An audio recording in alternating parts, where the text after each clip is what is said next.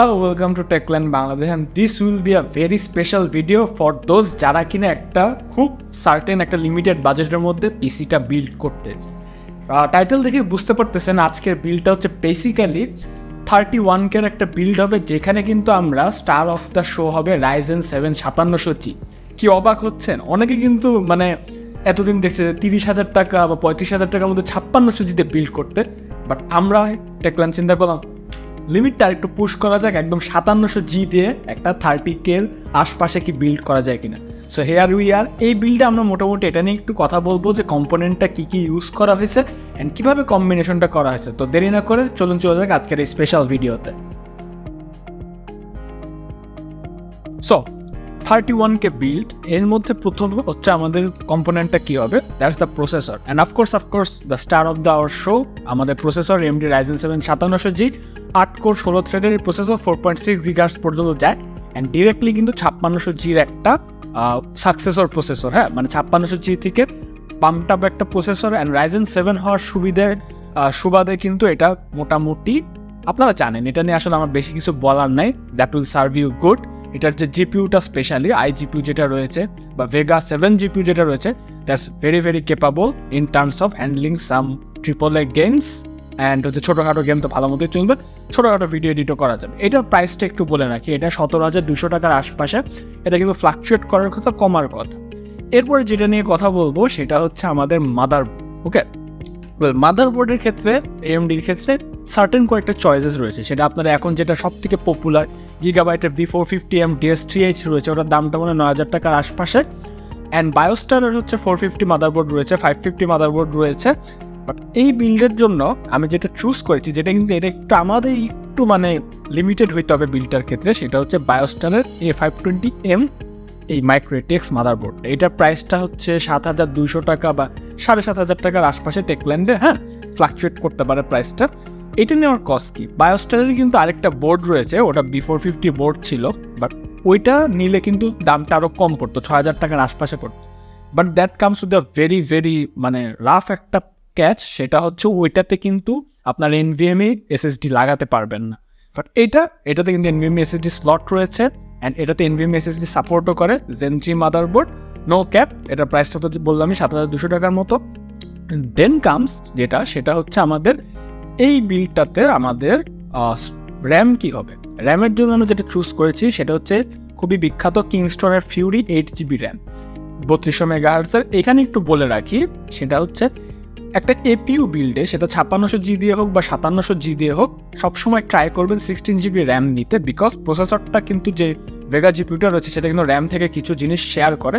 And AMD processor of course সবসময় dual channel র্যামে better কাজ করে। বাট এই বিলটা যেহেতু আমাদের 31K এর মধ্যে একটু ক্যাপ করতে হতো, অ্যান্ড যাদের বাজেটটা একেবারেই লিমিটেড তাদের জন্য কিংস্টন ফিউরি এই র্যামটা আমি নিয়েছি। এটা নেওয়ার কারণ হচ্ছে এটা প্রাইসটা 2,600 টাকার আশপাশে, অ্যান্ড এটার টাইমিং 1688 হচ্ছে CL টাইমিং, খুবই নাইস টাইমিং, খুবই লো ল্যাটেন্সির একটা RAM, perhaps the most low latency RAM এটা মার্কেটের কোর্সায়ারের সাথে। কোর্সায়ারের দামটা একটু বেশি, এর জন্য কিংস্টন নিয়েছে। এমনিতে কিংস্টন কিন্তু অফকোর্স অনেক রিনাউন্ড একটা কোম্পানি, এটা নিয়ে কোনো সন্দেহ নেই। সব বলতে গেলে অনেক SSD বলেন বা হচ্ছে স্টোরেজ কন্ট্রোলার কিন্তু সব মেজর শেয়ার কিংস্টনেরই, ওরাই কিন্তু বানায়।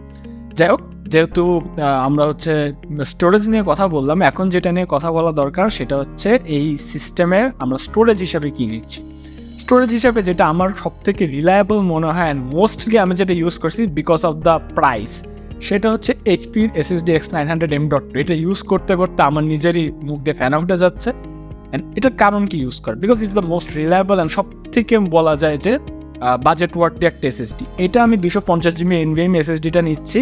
অ্যান্ড SSDর কথা যদি বলি বা মাইক্রো স্টোরেজ কন্ট্রোলারের যদি কথা বলি, এখন কিন্তু আমরা স্টোরেজ কন্ট্রোলার একদম স্বর্ণযুগটা পার করতেছি।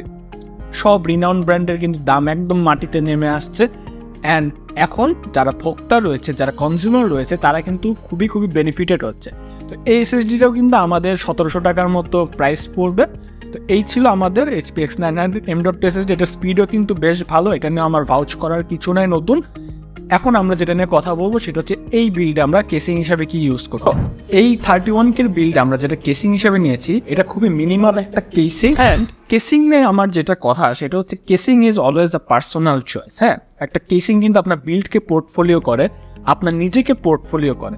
বাট এইখানে আমি আবারও বলবো আমাদের ক্যাচটাকে একটু লিমিটেড, আমাদের একটু পুশ করতেই হতো। এর জন্য আমি যে কেসিংটা নিয়েছি সেটা হচ্ছে ওভার 2802 একটা মডেল।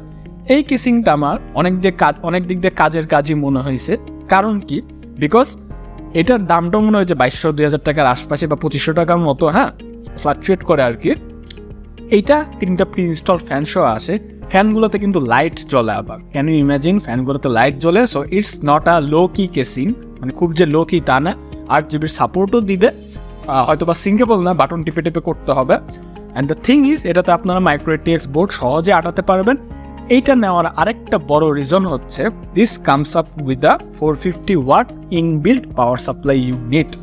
এই কারণে এটা কিন্তু নেওয়া একদম আমাদের ধর্মের মতো হয়ে গেছিল। বিকজ আরেকটা জিনিস মনে রাখতে হবে, 5700G 5600G এগুলোতে যারা আপনারা বিল্ড করবেন, যাদের বিল্ডের রেঞ্জটা 30 থেকে 40K, ভবিষ্যতে জিপিইউ নেওয়ার চিন্তা করছেন না, তাদের জন্য কিন্তু ইনবিল্ড এই 350-450 ওয়াটের power supply is more than good enough. এর বেশি কোনো পুশ করার দরকার নেই। বিকজ এই টোটাল বিল্ডটার টিডিপি ম্যাক্সিমাম গেলে হচ্ছে আপনার 150 ওয়াট, খুব যদি টানাটানা করেন। অ্যান্ড প্রসেসরটাকে যদি ওসি করেন, A520 মাদারবোর্ডে আপনারা ওসি চাইলে করতে পারেন, AMD সিস্টেমটা স্টেবল থাকে। বাট না করলে সমস্যা নেই, প্রসেসরটাকে অটোতে রাখতে পারেন। যাই হোক, এটার এখানে হচ্ছে অ্যাক্রিলিকের মতো আপনার একটু প্যানেল রয়েছে, যেটা একটু মানে ভিজিবিলিটি একটু কম। অ্যান্ড এছাড়া এটার কেসিংয়ের বিল্ড কোয়ালিটিতে হালকা একটু কম্প্রোমাইজ করতেই হবে, কারণ খুবই বাজেট একটা কেসিং।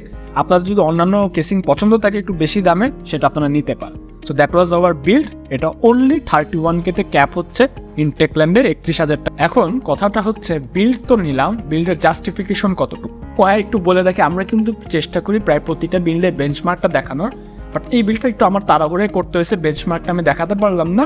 অ্যান্ড 5700G এমন একটা প্রসেসর, এখন এটার বেঞ্চমার্ক দেখানোরও দরকার নেই। But hair comes the thing, কথা হচ্ছে এই বিল্ডের জাস্টিফিকেশন কত। আমি বলবো 30K-তে কিন্তু এখনও অন্যরা 5600G দিয়ে বিল্ড সাজেস্ট করে। বাট আপনারা চেষ্টা করেন বাজেটে, প্রসেসর কিন্তু একটা বিল্ডের মেইন জিনিস, বাজেটে বেস্টটা বের করে নিয়ে আসেন। আমাদের এই বিল্ডে ট্রাই করা হয়েছে বাজেটের মধ্যে বেস্ট প্রসেসরটা দেওয়ার, অ্যান্ড দ্যাটস 5700G। এইখানে আমার একটু কিছু মিথ বাস্টিং করার দরকার আছে। অনেকে আছে, আমি তো পার্সোনালি রিভিউ করি, অনেকে আমার কাছে সাজেশন চায়। অনেকে না আমাকে বলে, ভাই আমার বাজেট 1 লাখ টাকা, 1,20,000 টাকা, প্রসেসর হিসেবে কোনটা নিব, 5600G নিব, 5700G নিব? বিকজ এই প্রসেসরটা অনেক বেশি হাইপড আপ হয়েছে। এইটা 5600G বলতে গেলে জাতীয় প্রসেসর। 5600Gর দাম যেভাবে কমে আসছে, এটার দামও কিন্তু সাবসিকুয়েন্টলি অনেক কমে আসছে। হ্যাঁ, আরও কমবে সামনে আশা করা। বাট এইখানে যেটা একটু মাথায় রাখতে হবে, এই প্রসেসরটা ভালো অফকোর্স, বাট সার্টিন বাজেট সেগমেন্টে ভালো।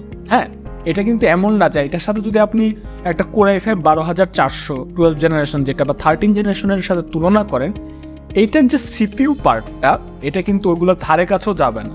ঠিক আছে, ওগুলো কিন্তু অনেক পাওয়ারফুল। ওগুলো তো বাদ দিলাম, যেটা 5700X রয়েছে বা 5600X রয়েছে, ওগুলো কিন্তু অনেক পাওয়ারফুল এই জি প্রসেসরের তুলনায়। হ্যাঁ, ইভেন ওগুলোতে কিন্তু PCI Gen 4 এর সাপোর্ট রয়েছে, ইন্টেলেরগুলোতে আবার Gen 5 রয়েছে, Gen 5 এর সাপোর্টও আসবে সামনে। হ্যাঁ, AMD-গুলোতেও আসবে অফকোর্স। এটা কিন্তু Gen 3-তে লিমিটেড। ঠিক আছে, কথা হচ্ছে তাহলে এইটার আসলে জাস্টিফিকেশনটা কি নেওয়া, বা এটা শাইন করে কোথায়? এটা শাইন করে সে জায়গায়, এটার যে ইন্টিগ্রেটেড APU-টা রয়েছে, যে ভেগা গ্রাফিক্সটা রয়েছে, ওটা কিন্তু ইন্টেলের যে 13 জেনারেশনের বা প্রসেসরগুলো রয়েছে বা 12 জেনারেশন রয়েছে, ওইটা থেকে কিন্তু এটার গ্রাফিক্সটা অনেক অনেক পাওয়ারফুল। হ্যাঁ, লিটারালি 1050 Ti-র কাছাকাছি পর্যন্ত চাই। এটার গ্রাফিক্সটা এতটাই ভালো, আপনি যে কোনো AAA গেম চালাতে পারবেন। হয়তো বা ম্যাক্স সেটিংয়ে যেতে পারবেন না, কিন্তু অনেক গেমই কিন্তু ভ্যালোরেন্ট, ফ্রি ফায়ার, ফোর্টনাইট এগুলো কিন্তু দেখা গেল 60 FPS-এর আশপাশে পাচ্ছেন। হ্যাঁ, আরও বেশি পাবেন, ভ্যালোরেন্ট, CSGO, ফ্রি ফায়ার এগুলো তো অনেক বেশি পাবেন। বাট অনেক AAA টাইটেলও কিন্তু 60 FPS-এর কাছাকাছি হ্যান্ডেল করতে পারবে। বাট এটার CPU পার্টটা কিন্তু বেশ অনেকটাই দুর্বল। সো নো নিড, যারা হচ্ছে গিয়া 50K, 60K, 70K-তে বিল্ড করবেন, হ্যাঁ, যারা একটা GPU নেবেন এক্সট্রা, তারা কিন্তু এই ধরনের 5600G বা 5700G নিয়েন না। ব্রাদার যারা 30, 40, 45K-তে বিল্ড করবেন, তাদের জন্য it's a golden thing. But because যেহেতু আপনাদের সিস্টেমে GPU নাই, এটার GPU-টা অনেক সার্ভ করে দিবেন প্রসেসর হিসাবে। হ্যাঁ, দুর্বল ঠিক, বাট এতটাও কিন্তু দুর্বল না। ভালো 8 কোর 16 থ্রেডের প্রসেসর রয়েছে, ডেইলি টাস্ক, টুকটাক গেমিং, মোটামুটি হালকা পাতলা 1080p ভিডিও এডিটিং ইন ছোটোখাটো সফটওয়্যার খুব ভালো মতো হ্যান্ডেল। এই ভিডিওটা এখানেই শেষ করব। এই পিসিটা আপনারা টেকল্যান্ডে পেয়ে যাবেন একবার এই প্যাকেজটা। দেখা হবে অন্য কোনো ভিডিওতে। আপনারা অফকোর্স ভালো লাগলে লাইক দেবেন and subscribe to the channel is a must. So this is it, good bye and definitely আইল catch you on the next.